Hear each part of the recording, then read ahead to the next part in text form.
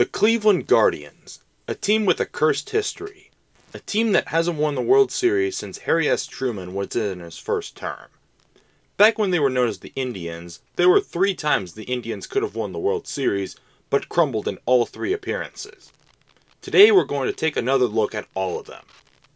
Play the intro.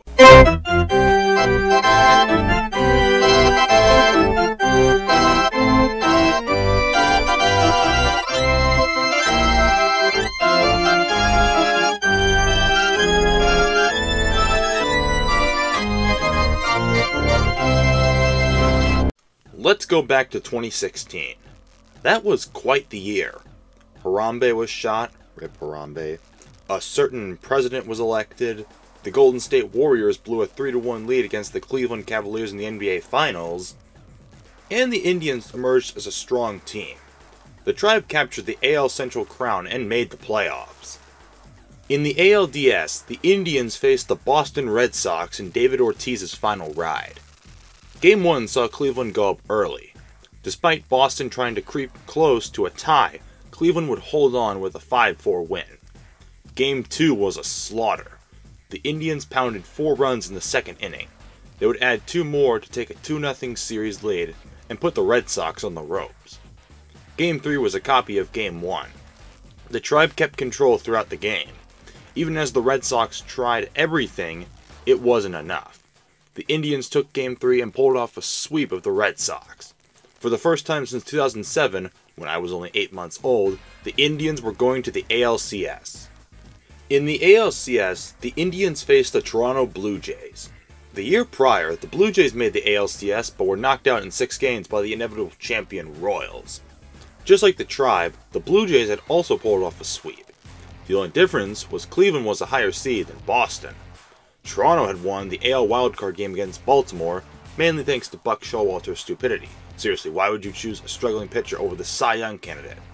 Managerial blunders aside, the Jays flew into Texas and punched the Rangers in the mouth in both games in Arlington, then pulled off a walk-off win in Game 3 to sweep the top-seeded Rangers. Game 1 in Cleveland was a pitching duel. Both pitchers silenced each other. Marco Estrada went 8 innings for Toronto. However, he wasn't perfect. In the bottom of the 6th, he allowed a 2-run homer to Francisco Lindor, and that was enough. With the Blue Jays being unable to hit anything, the Tribe took Game 1. Game 2 was kinda similar. Carlos Santana put Cleveland in front 1-0 with a home run in the 2nd. Toronto would tie it in the top of the 3rd, but in the bottom half of that inning, Lindor would come up clutch with an RBI single, scoring Rajah Davis and putting Cleveland back on top. Toronto's bats were shut down and Cleveland held on to win Game 2 and take a 2-0 series lead. Across the border, the series shifted north to Toronto. In Game 3, the Indians struck first with a run in the 1st. The Jays would tie with a Michael Saunders home run.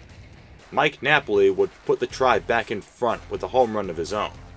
The Blue Jays would even the score again with a run in the 5th. Then in the top of the 6th, Jason Kipnis launched a leadoff home run, and Jose Ramirez would add another run to double the Indians' advantage to 4-2. You guessed it by now, the Blue Jays could do nothing the rest of the game. The Tribe held on to win 4-2 and take a 3-0 series lead. In Game 4, the Blue Jays finally got their first lead of the series with runs in the 3rd and 4th. Cleveland would get 1 back in the top of the 5th, but Toronto would add 3 more with 2 runs in the 7th and 1 in the 8th. The Jays held on to win 5-1 and force a Game 5. In Game 5, the Indians wasted no time with a run in the top of the 1st. Carlos Santana and Coco Crisp would each get home runs to extend the lead to 3-0. The Blue Jays ran out of gas and sputtered at the worst time. With nothing left, the Indians held on and won by a score of 3-0 to win the pennant and advance to the World Series for the first time since 1997. In the World Series, the Indians faced the Chicago Cubs. If the Indians' World Series drought was depressing, the Cubs was worse. The Cubs haven't won a World Series since 1908. They haven't made the World Series since 1945, when Harry S. Truman was president. This was the ultimate World Series to decide whose World Series drought finally ended. In Game 1, the Indians got off the ground running with 2 runs in the 1st. Roberto Perez would bust it open with 2 home runs to help the Indians crush the Cubs 6-0. In Game 2, the Cubs would score for the first time with runs in the 1st and 3rd. Chicago would add 3 more in the 5th. Cleveland would get 1 back, but wouldn't have anything else. Chicago took Game 2 to even the series. Game 3 saw the series shift to the Windy City. Both teams seemed to have left their offenses in the land, as neither team could score. Until the top of the 7th, when a single by Coco Crisp scored Michael Martinez to put the Indians in front. The Cubs could do nothing in the batter's box.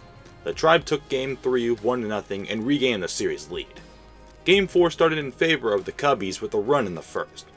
Carlos Santana would tie the game with a leadoff home run in the second. Cleveland would add another in that inning and 2 more later to go up 4-1. Then in the top of the 7th, Jason Kipnis would launch a 3-run home run to extend the lead to 7-1. The Cubs would get a home run from Dexter Fowler, but nothing else as the Indians took Game 4 7-2 and went up 3-1 in the series. All the Indians needed to do was win 1 more game. Game 5 started right as Jose Ramirez hit a solo home run to put the Indians in front 1-0. Chris Bryant would tie the game with a home run of his own. More base hits would lead to Anthony Rizzo scoring, giving the Cubs the lead. A sac fly from David Ross would tack another run, making it 3-1. Cleveland would get 1 back, but Chicago would hold on and win 3-2 to force a Game 6. Back to Cleveland for Game 6. Once again, all the Indians needed to do was win 1 game and they would win the World Series. What seemed like a steady start for pitcher John Tomlin turned rocky when Chris Bryant launched a home run with 2 outs over the left field wall. 2 base hits and a double by Addison Russell put 3 runs on the board for the Cubbies. Then in the 3rd inning, with the bases loaded, Addison Russell struck once again, this time with a back-breaking grand slam to make it 7-0 Chicago. Cleveland would finally get on the score sheet with runs in the 4th and 5th, but it was too late. Anthony Rizzo would launch a 2-run home run, extending the Cubs' lead. Even as the Indians got 1 run in the 9th, they had nothing else. The Cubs had forced a Game 7. Game 7. This time the Indians really needed to win this one. The Cubs struck first with a leadoff homer by Dexter Fowler. Carlos Santana tied the game with an RBI single. Then Chicago put a squeeze hold on Game 7. The Cubs got 2 runs in the 4th. Javier Baez, on the first pitch he saw in the 5th, sent a home run into a sea of invading Cubs fans. Another RBI single would make it 5-1 Cubbies. Should be over for the Tribe. Or was it? With runners at 2nd and 3rd, a wild pitch would knock down Cubs catcher David Ross and allow 2 runs to score, shrinking the deficit to 5-3. Ross would make up for it with a home run of his own, making it 6-3 Cubs. Now it should be over. It looked like it, as the Cubs seemed to have shut down the Indians' bats. In the bottom of the 8th, Aroldis Chapman was brought in to close it out. It wouldn't start that way as Brandon Guyer hit an RBI double to make it 6-4. Then with a 2-2 count, 2 outs, and Guyer on second, Rajai Davis sent a game-tying 2-run home run over the left field wall. 6-6. We have a tie game. Neither team scored in the 9th. Game 7 needed extra innings. But before that, a 17-minute rain delay put this game to a pause. In the 10th, with 2 runners on, Ben Zober sent a ball into the left field wall, scoring Albert Almora and giving the Cubs the lead again. A base hit by Miguel Montero would add another, making it 8-6. The bottom of the 10th didn't start well for the Indians. The Cubs got the first 2 outs. Then Brandon Guyer was walked and then shifted to second on a catcher's interference call. Rajai Davis then narrowed the score to 8-7. Mike Montgomery came in to face Michael Martinez. With an 0-1 pitch, Martinez grounded it to Bryant. Despite Martinez hustling to first, Bryant's throw reached Rizzo in time. The Chicago Cubs had won the World Series for the first time since 1908. I hate saying that as a Cardinals fan. More importantly, the Cleveland Indians had blown a 3-1 lead in the World Series. 2017 started a little rocky for Cleveland. The Tribe hovered around 500 for most of the season, but still led the AL Central thanks to the rest of the division falling apart. Then came late August, a record-breaking hot streak, 22 straight wins, the longest winning streak in American League history. The Indians were going into the postseason with all the momentum. 102 wins, the AL Central crown, and the top seed in the American League. In the ALDS, the Indians faced the New York Yankees. In Game 1, Cleveland struck first with a run off a double play. Then Jay Bruce hit a 2-run home run to extend the Indians' lead to 3-0. Bruce would add another run with a sac fly. The Yankees would go scoreless as the Indians held on to win 4-0. In Game 2, the Yankees got their first lead when Gary Sanchez hit a 2-run homer to put New York ahead. Carlos Santana would tie the game with a 2-run RBI single. Jason Kipnis would then give Cleveland the lead with an RBI single. Starlin Castro would even the score with an RBI single. Then with Castro and Greg Bird on, Aaron Hicks launched a 3-run home run over the right field wall, making it 6-3 Yankees. Then in the top of the 5th, with Didi Gregorius on first, Greg Bird hit a 2-run home run, increasing the lead to 8-3. Should be over. Or was it? In the bottom of the 6th, the bases were loaded with 2 outs. With one crack of the bat, Francisco Lindor smashed a towering grand slam to shrink the deficit to 8-7. Then in the bottom of the 8th, Jay Bruce hit an opposite field home run to tie the game. With neither team being able to do anything in the 9th, this game needed extras. Both teams would show off great defensive plays, keeping this game knotted at 8. In the bottom of the 13th, Austin Jackson would walk. Then Jackson stole second, getting into scoring position. Yan Gomes then hit a single, Jackson came home to score, and the Indians took Game 2. All the Indians had to do was win one game in the Bronx and they would move on to the ALCS. Game 3 was an outstanding pitching matchup between Carlos Carrasco and Masahiro Tanaka. Neither team could get anything past either pitcher. In the bottom of the 7th, Andrew Miller came in. Greg Bird was up, and he clobbered a long home run to right field, breaking the tie and putting the Yankees in front 1-0. That was the only run New York scored all night, but that was enough, as Cleveland could do nothing in the batter's box. Even with 2 runners on in the 9th, the Tribe were shut down. The Yankees took Game 3 and shortened the series to a 2-1 Yankees lead. Once again, all the Indians had to do was win one game. Game 4 started in favor of the hometown Yankees with an RBI double by Todd Frazier. Then Aaron Hicks singled, scoring Frazier. In that same inning, Aaron Judge would double, extending the lead to 4-0 New York. With the bases loaded, Brett Gardner hit a grounder to third baseman Gio Urshela, who threw to first, except he threw too high, causing Santana to jump to grab it.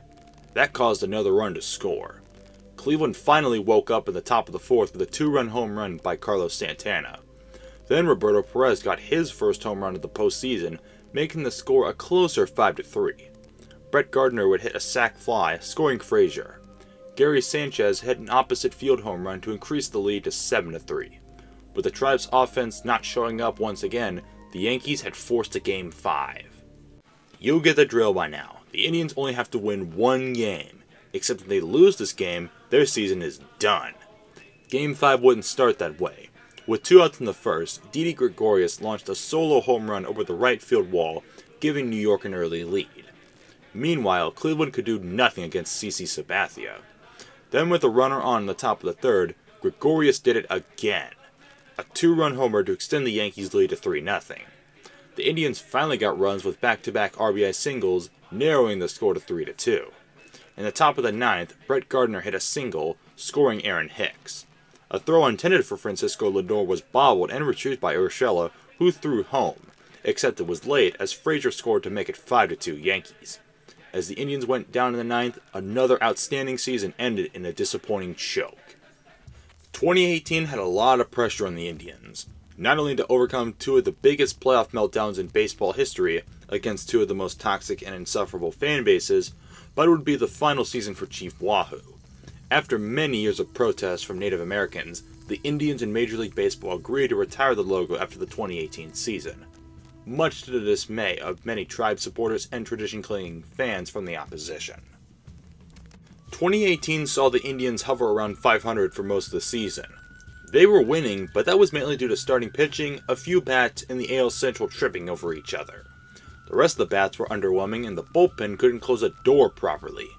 They did get Josh Donaldson at the trade deadline. Cleveland might have won the division, but they had many flaws. Could the Indians pull it off? Who are they facing in the playoffs? The defending champion Houston Astros. Game 1 didn't help the Indians' cause. Alex Bregman sent a lead-off home run into the Crawford boxes to give the Astros a 1-0 lead. H-Town would add another run with an RBI single. Then in the bottom of the 5th, George Springer and Jose Altuve hit back-to-back home runs to extend the lead to 4-0. Cleveland would get 2 runs back in the top of the 6th, but Martin Maldonado, of all people, would smash the 4th Astros home run to make it 5-2. Houston would add 2 more runs and take Game 1 by a score of 7-2. Not a good start. Game 2 started better for the Indians. Francisco Lindor would give the Tribe their first lead of the series with a solo home run in the top of the 3rd. In the bottom of the 6th, the Astros had 2 runners on. Marwin Gonzalez hit a 2-run double to give the Astros a 2-1 lead. Alex Bregman would add to the lead with another home run. Houston would hold on and take Game 2.